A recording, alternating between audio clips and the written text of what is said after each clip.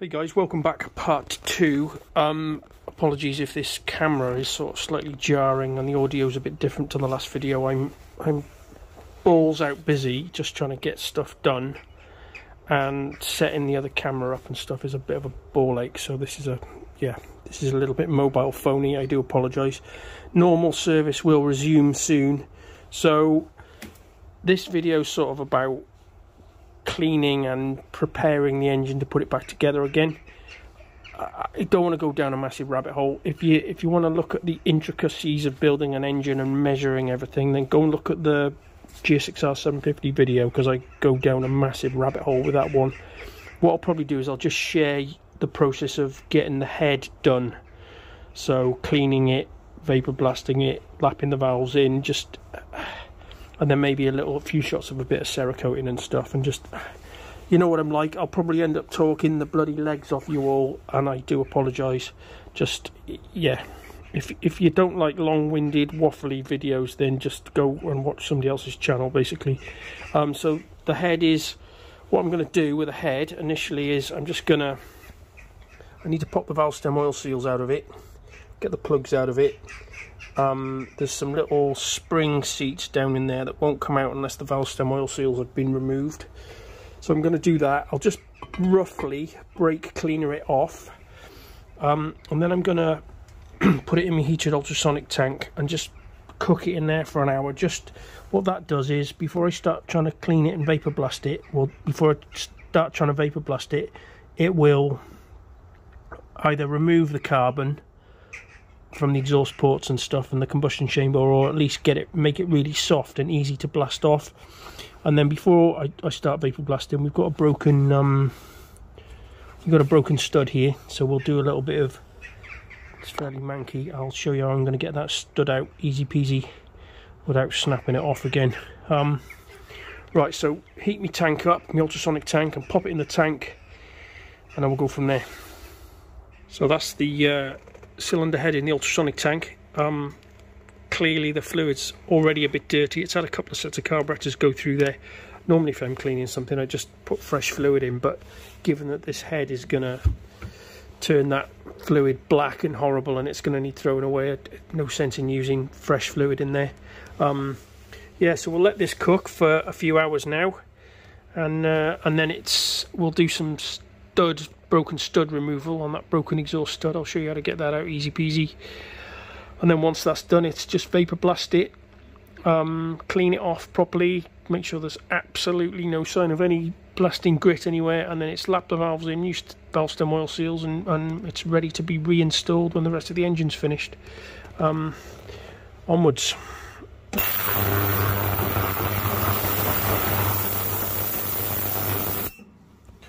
Okay guys, so that's turned to soup. It's been in there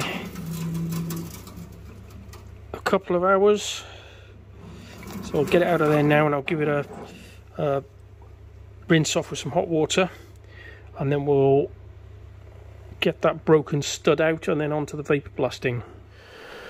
Right, so this has just come out of the ultrasonic tank. Fairly clean. Most of the carbon has come out of the exhaust ports, pretty well degreased.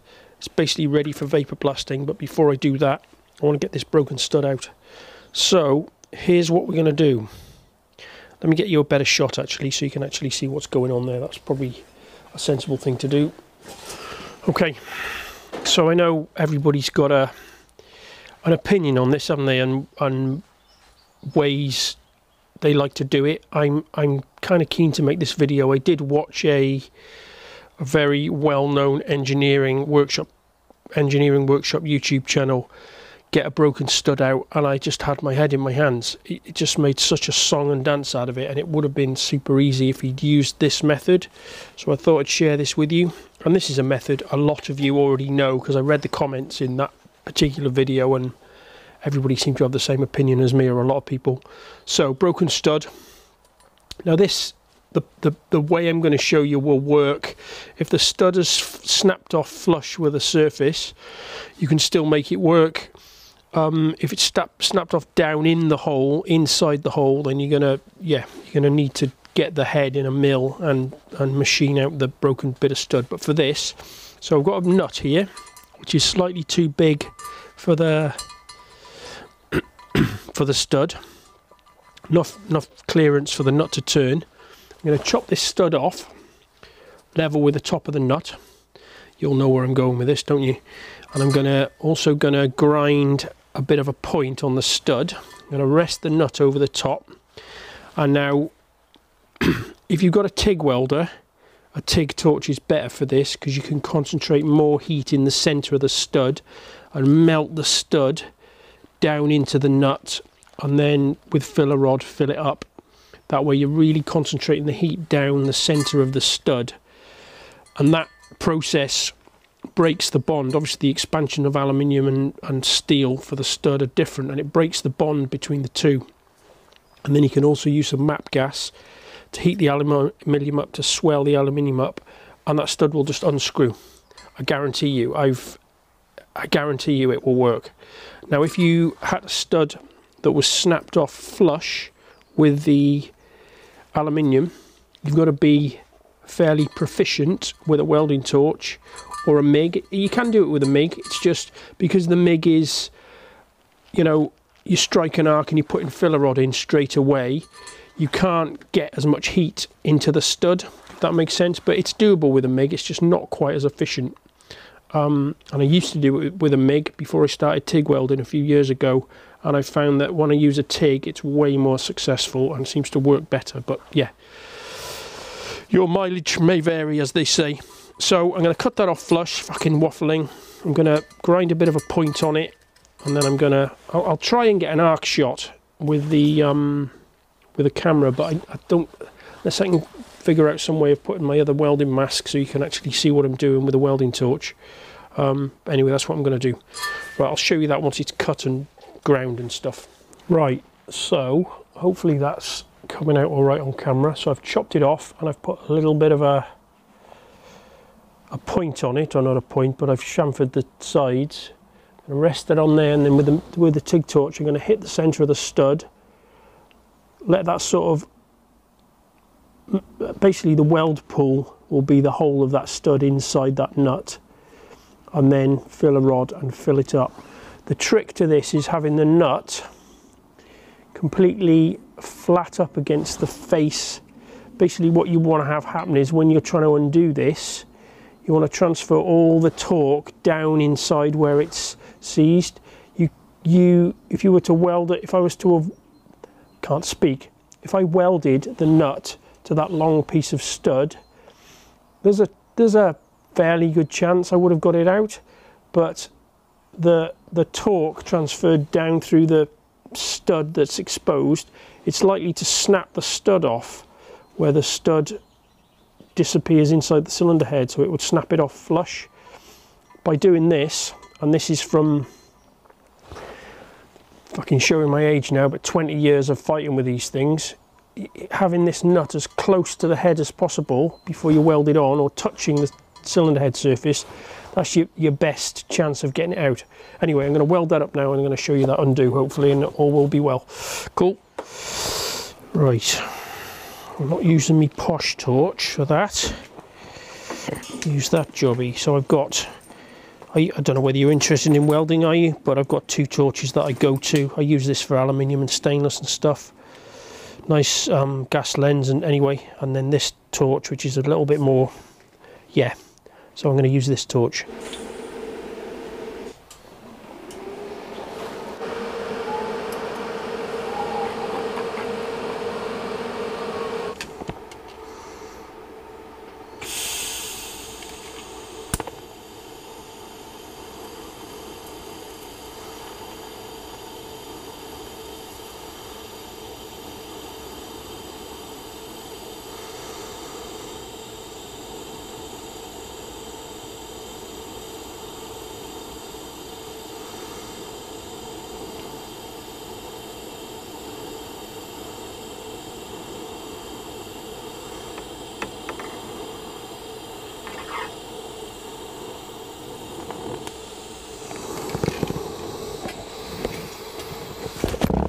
Toasty. Okay guys, so hopefully that's kind of self-explanatory. So with a TIG torch, it's I forgot how calming it is to weld steel with a TIG torch. Normally I just use the bloody hot glue gun, the MIG, to weld any sort of steel, and it's just peaceful and calming.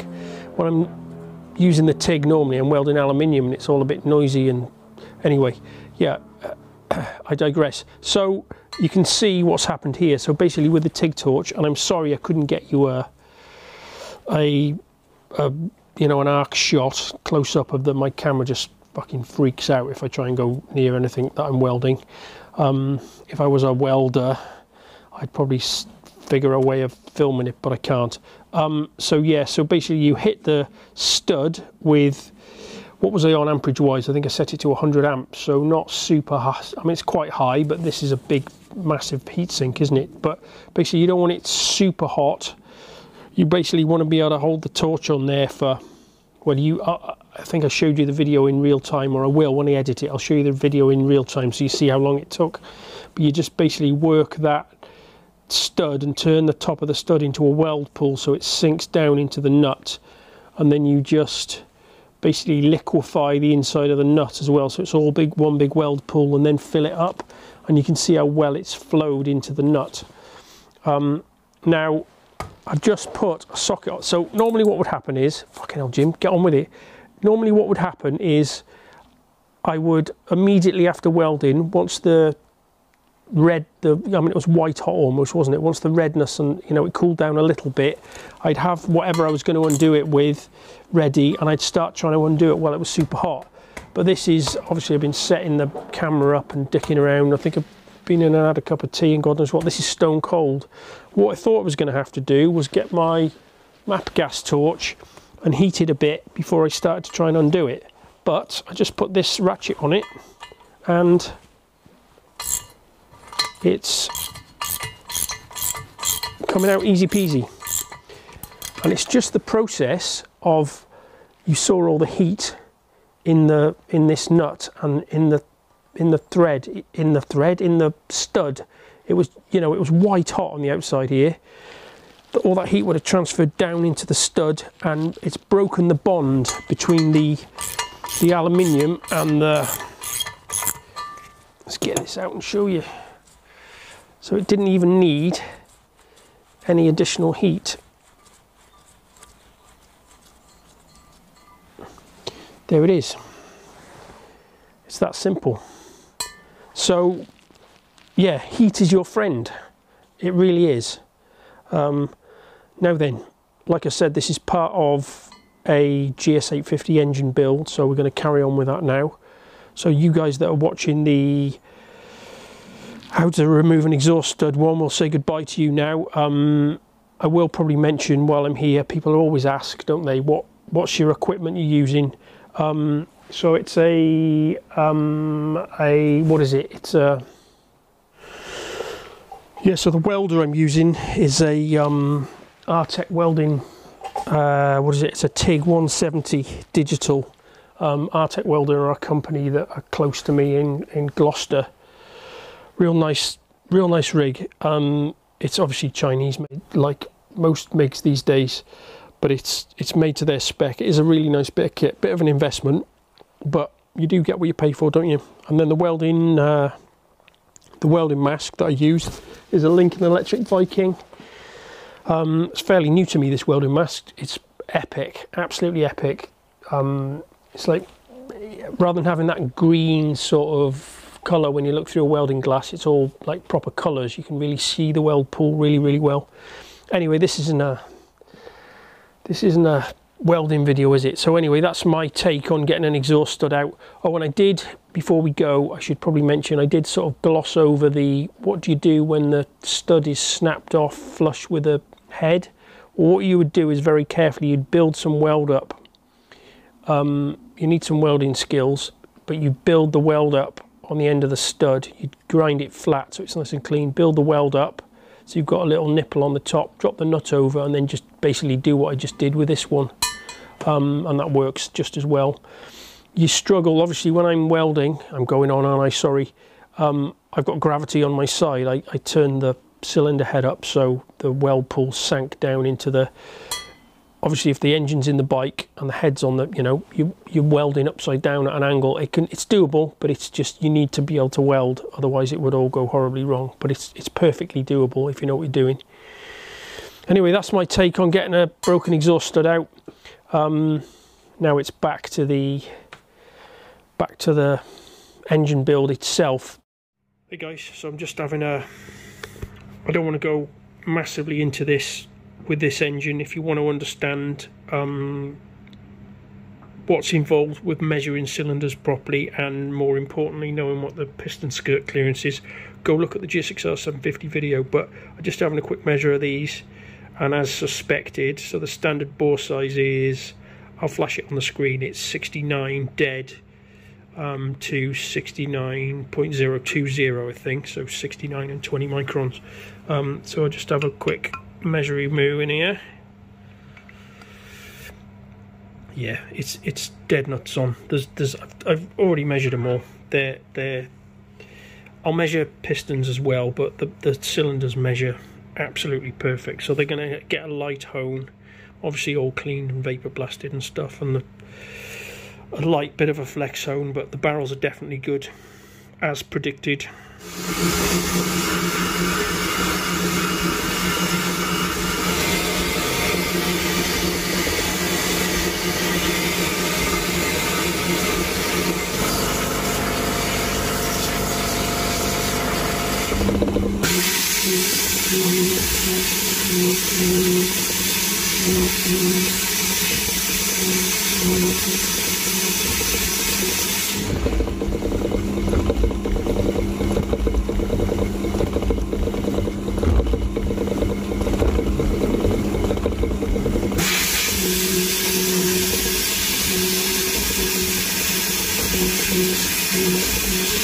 Okay, so I know I've skipped over quite a lot of stuff, haven't I? There wasn't really a lot to see. I'm sure you don't want to watch me lapping in valves. So the valves have been lapped in, new valve stem oil seals, it's just all been assembled basically. I've been waiting on just doing the valve clearances without the head on the bike, in the same way, these are loose at the moment, in the same way I did with the GS6R video. Just a brief explanation in case you haven't seen that video. Basically you put the camshafts in without the cam chain on, obviously because it's not on the rest of the engine, and you can just turn the camshafts and do the valve clearances. It's just easier than having to faff about with valve timing constantly. Anyway, I've been waiting on some shims to come and they've arrived, so I just need to finish doing the valve clearances, and then that's literally ready to be installed. Yeah, what else is there? I've got some plating to do basically, then it's ready to, the Cerakote's done on the covers. I'll show you a bit of that probably in the next episode. I'm just got some bolts I need to zinc plate before I can start putting it together, and we're pretty much, yeah, we're pretty much done in terms of all the cleaning and all the actual measuring and stuff. So it's just assembly now. Let me just show you some of the bits I've got for the assembly actually while we're on that subject. Yeah, so I got a full gasket set for it because I couldn't. You can get some of the gaskets individually still, but some of them you can't get. So I ended up getting a decent quality gasket set. Well, decent quality, made in China, isn't it? But it's the best you can do really. So that's the gasket set. Got a new cam chain for it, got a new clutch for it, oil filter plugs. What else we got? We got various oil seals, cylinder head nuts. That's for the cam chain tensionery thing, nuts there. Got piston rings. What do we got there? Oh, a couple of washers for that cam chain thing, some cylinder head washers, some new ones. What else we got? Some oil seals, you get the idea, just general oil seals, gaskets, new clutch, new plugs, new cam chain. Nothing massively exciting. What we've got in this bag here, oh, just some sort of cosmetic-y bits. That's a plug for the end of the oil gallery. They're sort of chrome plated, and yeah, it would look, the rest of the engine's going to look so new that little bits like that, rather than faffing around plating it, because it's a chrome plate and I can't do chrome, I can only do zinc. Let's just get, what do we got in here? Just more little gaskets. That's for the oil pump cover behind the clutch. Yeah, nothing highly exciting, but that's what we've got. And then I guess finally for this part 2, is it, we're on now? Yeah, pistons are ready to go. They were ultrasonically cleaned, which got rid of most of the carbon, certainly cleaned up all the ring lands and stuff, and there was a little bit of carbon left on the piston crowns, so they've just had a light dusting over in the vapor blaster. Just the piston crown though, not the rest of it. I talk about that in the GS850 video, but yeah, just the piston crown, and the rest of them are ultrasonically clean. Got new rings. The gudgeon pins, wrist pins are going to be reused, new circlips. I think that'll do it for part 2, guys. It's I've got to have 20 minutes worth of, yeah, I'm going to struggle to keep this down to 20 minutes, I would think. I'll show you the rest of the bits and pieces. So the Cerakote, as the engine gets bolted back together, you'll see all the other little bits and pieces. Anyway, thanks for watching, guys. See you part 3.